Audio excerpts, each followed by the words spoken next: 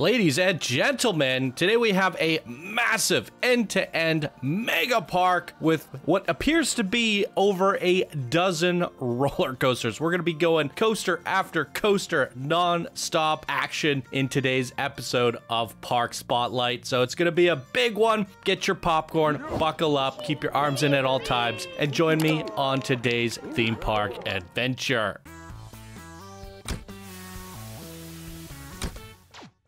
Hey yo, my Planet Coaster friends, Johnny5 Alive here, and welcome back to another episode of Park Spotlight. Today we're going to be featuring Everpark, created by Y2K Noop, and here they say. Welcome to Everpark. Join us on celebrating 50 years. There's a big party with even bigger news. What could it be? This is a challenge park that I've been working on and will continue to do. Is the park as it sits after 50 years. Some minor realism where I could fit it, a couple themed areas. I really do believe this is my best Planko build yet. I hope you enjoy. Okay, so very interesting. Based off their description here, it sounds to me like they were playing challenge, or like they're playing, I guess, scenario mode, where you have a blank slate and then you build a park and you use the park's economy and what you make from the guests coming in and generating revenue, and you continue to add rides. Basically playing the game as intended to be played. They're actually not just building stuff and building it, they're building it as they go, and it appears that this is the 50-year mark within the in-game terms. So I think this is really interesting because I don't think we've ever done this before, where we've actually featured someone's park that was playing the game. We think of playing the game in the sense of you're building sandbox mode and you're getting as creative as you can possibly do without any monetization or money limitations or constraints put on you. It's actually a really cool kind of take on Park Spotlight here today, and I'm excited to take a closer look. So let's get into it.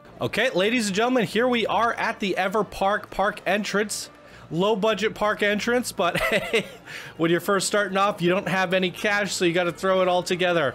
I think that this is what's happening here is this is year 50 of their park. Yep, here we go, March 21st, year 50 in the bottom right hand corner. So in fact, they built as they went. The first thing they decided to place down was a carousel, and they did actually put the garden work in, and they did some, you know, foliage and theming. Love to see it. So we got a big coaster back there, probably one of their first big money-making revenue features. This is really interesting. I like it. I would actually... It gives me ideas, or something that we could maybe do for a challenge series ourselves, or maybe even a contest on the show.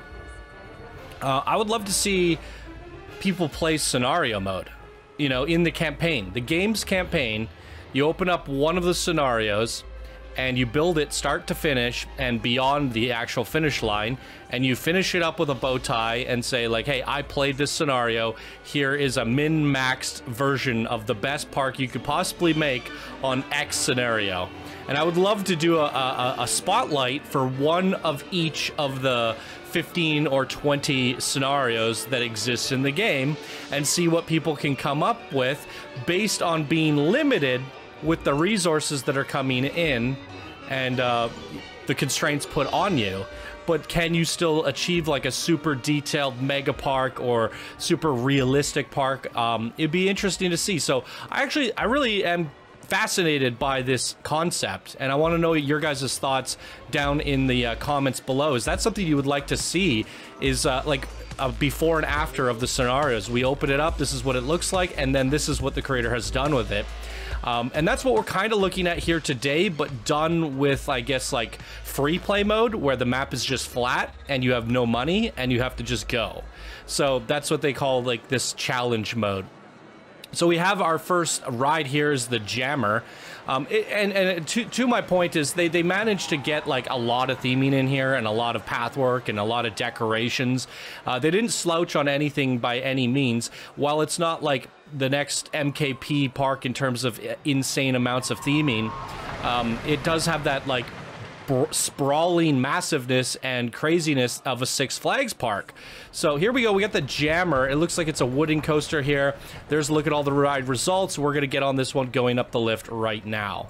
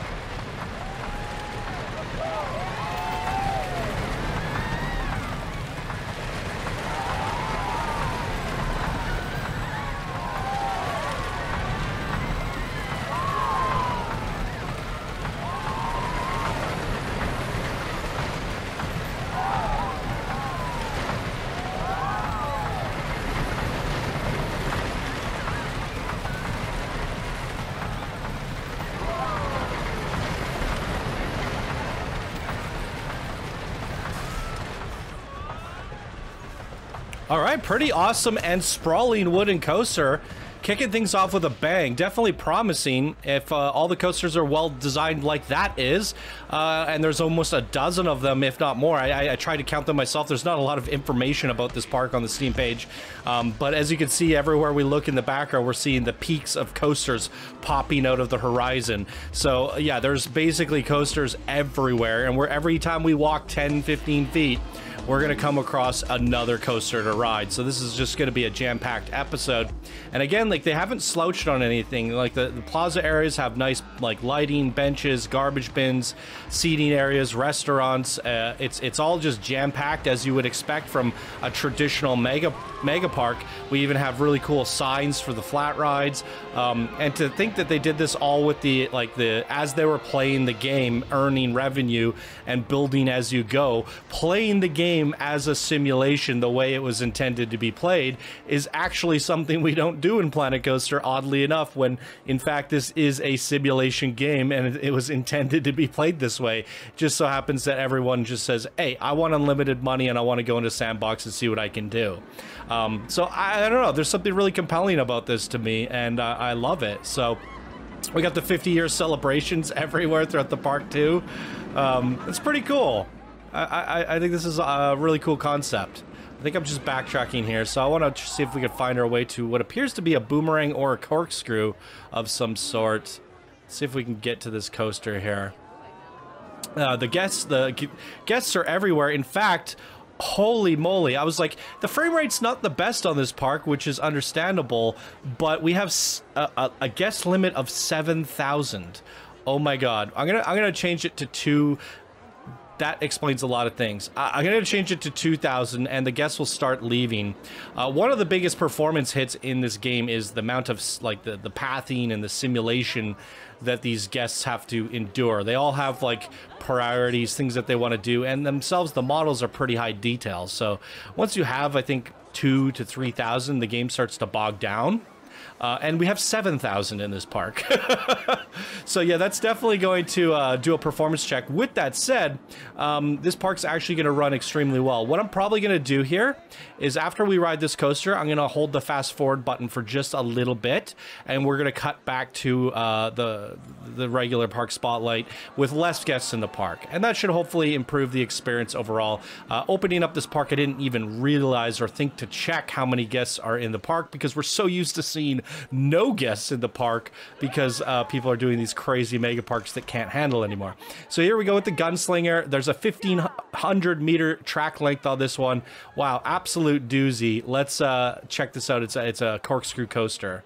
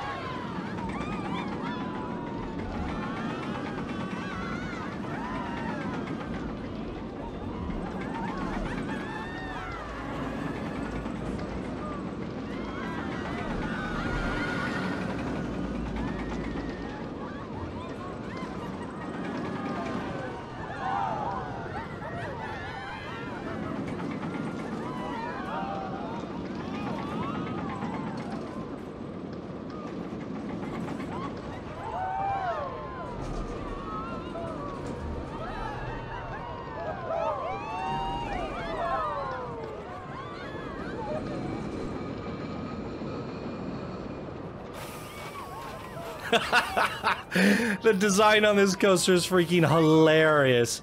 I like the transfer tracks, a little bit of realism here. So the lift is going up so high that it's treating it as if it's like a giga coaster. It's definitely not intended to go that high. And then we're riding around as if we are riding a giga coaster. Then suddenly you just put us into a block section, slam on all the brakes, and then go into kind of a traditional corkscrew from there.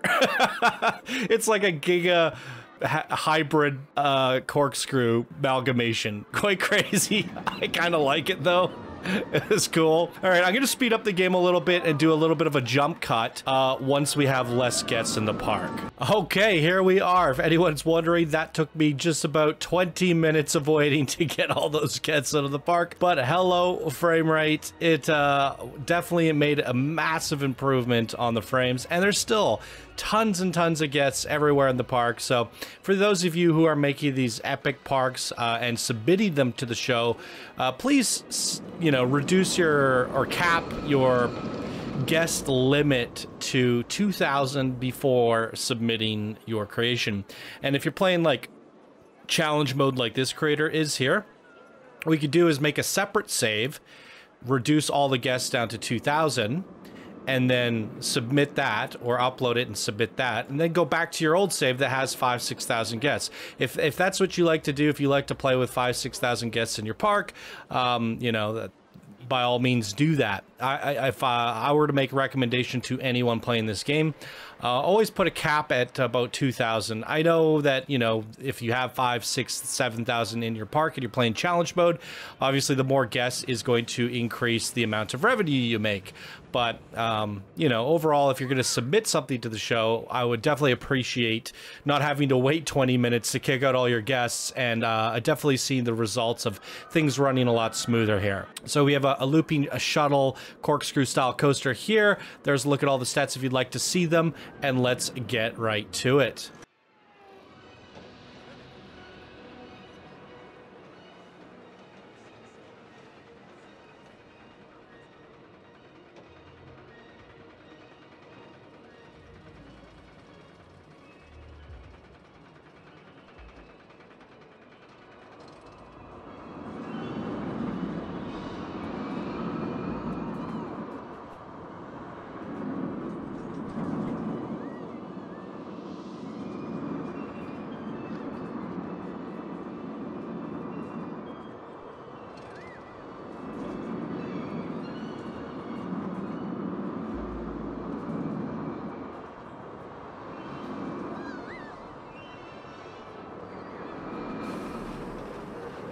Boom, there it is. Definitely more of a traditional corkscrew coaster as compared to the giga corkscrew that we saw back there.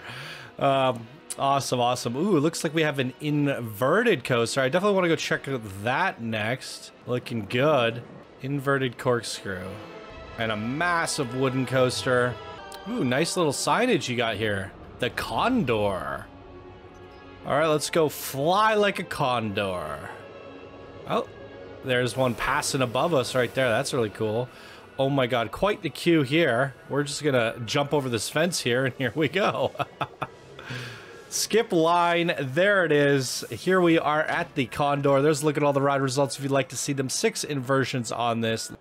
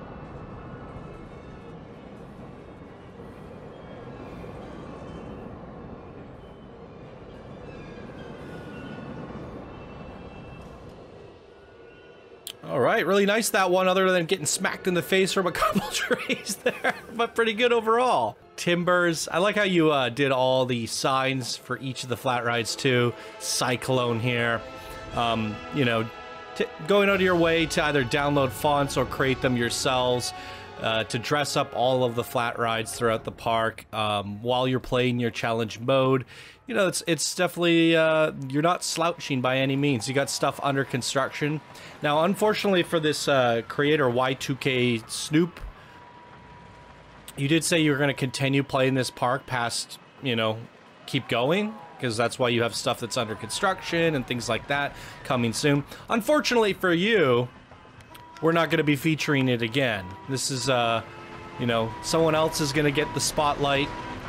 And if you did end up finishing this park, we would have wanted to rather see the finished version, but you went ahead and submitted this. So it feels to me like you're ready to showcase it.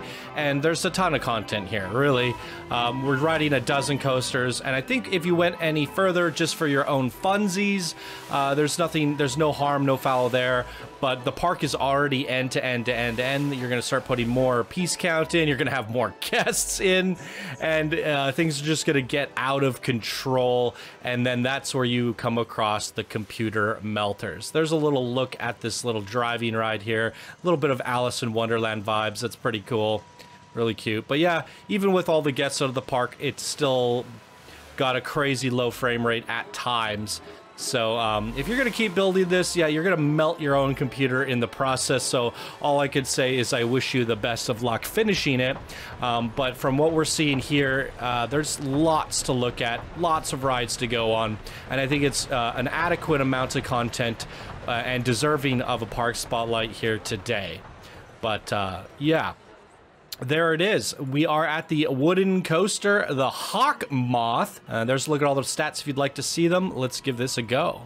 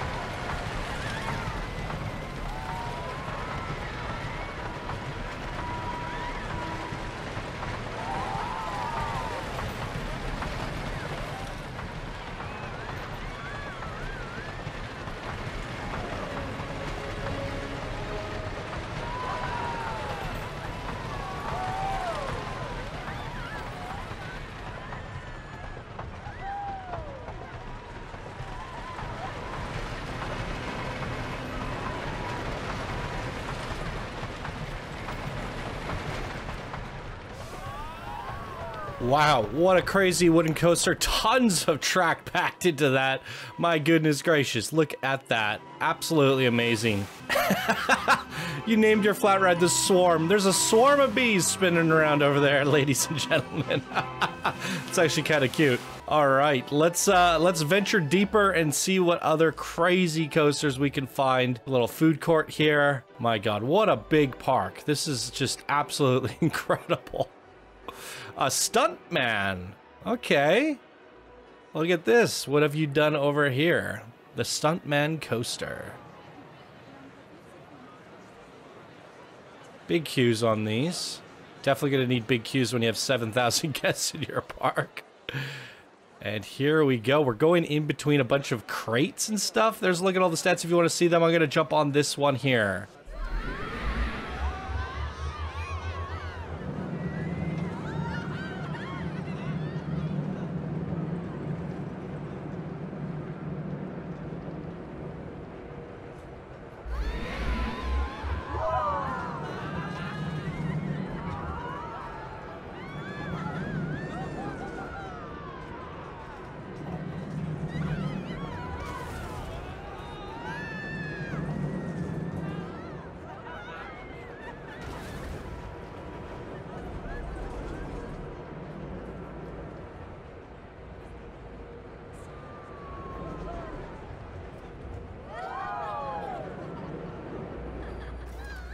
Wow, quite the crazy ride. Actually quite impressed how you wove it in between all of those crates.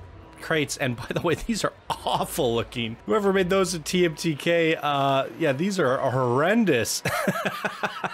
You had a couple crashing cars and some animatronics in there, added a little bit more fun factor to the ride. No, I quite like that. That was fun. Skydiver drop tower, there it goes right there. Got a little bit of Western vibes going on over here with the Barnstormer. Oh yeah, let's go check this out from this perspective. Hey, I like what you did here with the basic shape pathway.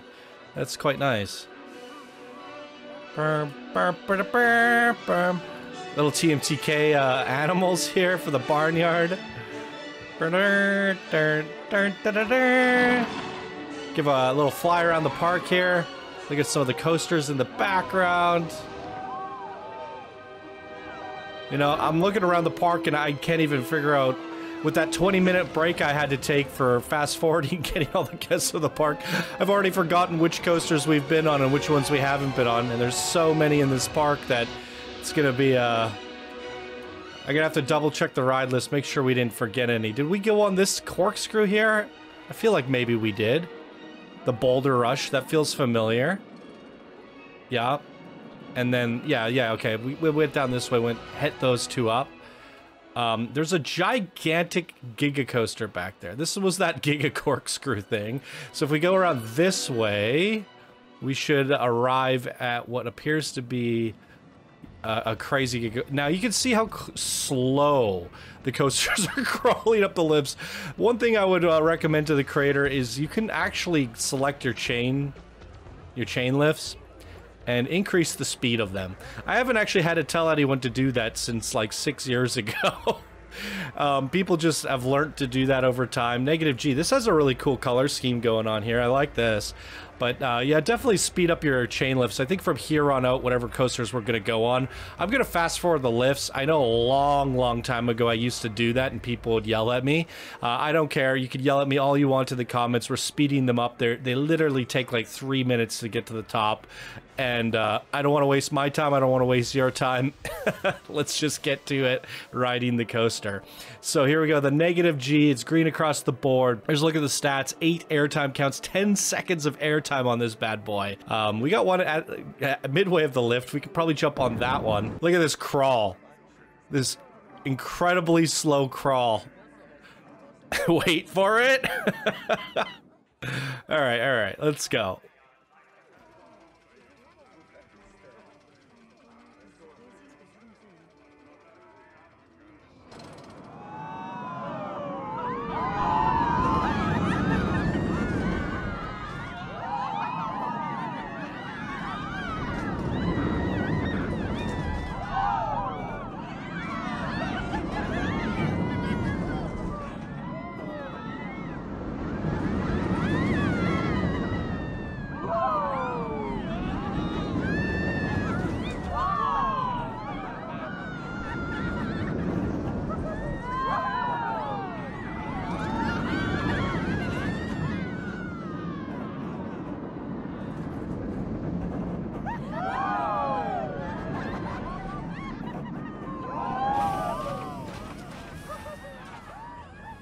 Wow, freaking way! There it is, ladies and gentlemen.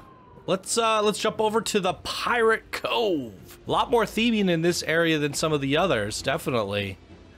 Playing around with those playing around with those pirate theme kits. Interesting choice there for the coaster for PegLeg. Not very pirate themed fitting coaster, and a very interesting color palette as well. This crazy neon, the neon teal and yellow. It's very bold and vibrant. But let's take a look at this PegLeg. We're gonna go track view on this one. Check it out.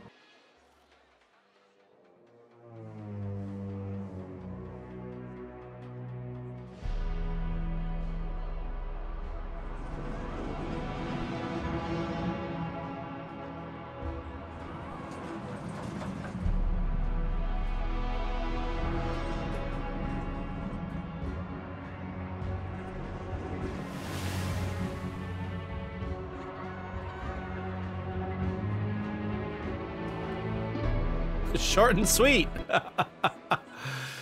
There it is. Cool little pirate villa here, like this. Nice aesthetic, great theming, lots of undulation, very decorative.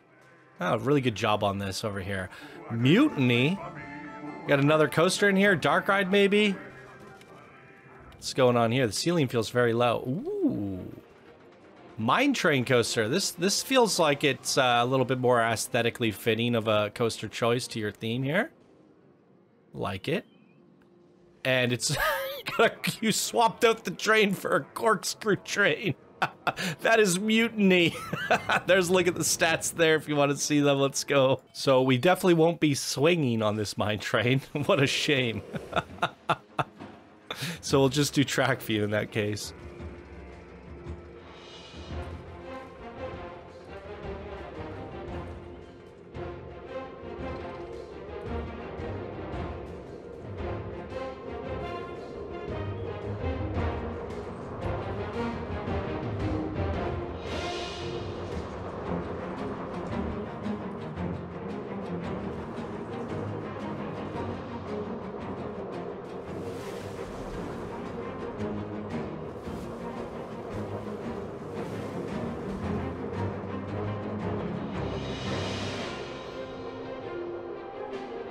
Yeah, the aesthetics and decorations of the theming in the surrounding area of this coaster are really top-notch compared to some of the other areas in the park.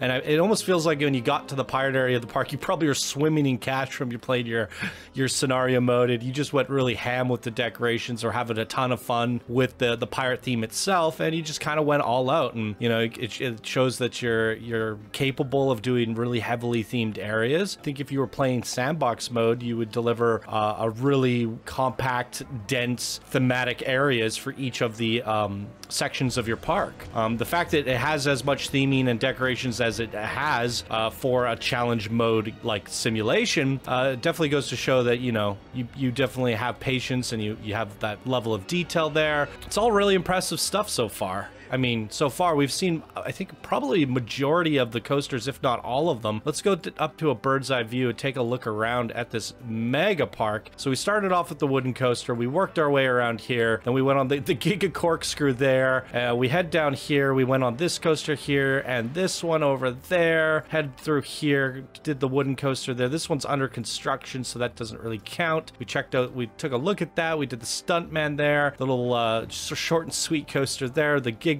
and then this Mine Train Coaster. I think we actually hit all of the coasters from what from the looks of things. Maybe not a dozen coasters. I maybe miscalculated, or maybe had included a flat ride and a couple coasters that were under construction there. But as you guys can see here, this is an end-to-end mega park. Like, this fills up the whole thing, the whole skybox or buildable area, but it has breathing room, tons of trees, tons of back end of the park. So, you know, it's not like fully end to end in terms of like polish. It goes to show how much you can build while just playing the game, you know, playing it like a simulation, how much you can get in there. And I definitely appreciate the amount of detail that you actually put into this, not being a sandbox creator. It's actually a fair amount of detail. At this point though, I wouldn't really go much further. Like, you know, I would probably just see what you can do with either sandbox mode or a different scenario. This is a very, very flat map. So, you know, I'd like to see in the future a little bit more elevation, a little bit more interesting landscapes, and even shrink things down a little bit. Like, your coaster designs are pretty good. Your boarding stations, your boarding signs, your queues, like, you've incorporated realism. And it's just like, from there, where do you go from there? It's just to add a little bit more theming, separate those thematic areas a little bit more, have, you know, more of these like pirate areas that we saw back here. Maybe do like a sci-fi and adventure area, and try to, you know, section off your park into themed areas a little bit more, and just push that theming, because it is a mega park, but it's not the most decorative or thematic mega park that I've seen. But it's definitely has art everywhere that we went. There's not really a bunch of empty areas. Like, yeah, this is off to the side here, there's some emptiness here, but everything in between doesn't really feel empty, you know. From the foot level, everywhere we went, we felt pretty immersed. We felt like we were in a theme park, and we felt that there was a lot of detail and artistry. So I think you are really a good builder. and from here it's just like push yourself, see what you could do maybe in a sandbox setting, and maybe trying to see what you could do with infinite money, or, you know, being able to play around with terrain a little bit more. I love to see that. But, you know, your coaster basics, your theming, your art, your path work, cues, realism, you got a little bit of everything in there, and you're doing it at a definitely an advanced plus quality overall. So definitely a really good mega park overall. What did you guys think? That's pretty much going to wrap up the episode there, so I'd love to hear your comments down below. Lots of coasters in this one, lots of craziness. My personal favorite is going to be this crazy Giga Corkscrew because it just made me laugh. What was your favorite coaster and why? And there it is. That's going to do it for today's episode of Park Spotlight. Ladies and gentlemen, thank you all so much for watching, and I hope you have an awesome day, and I'll see you in the next video. Bye now.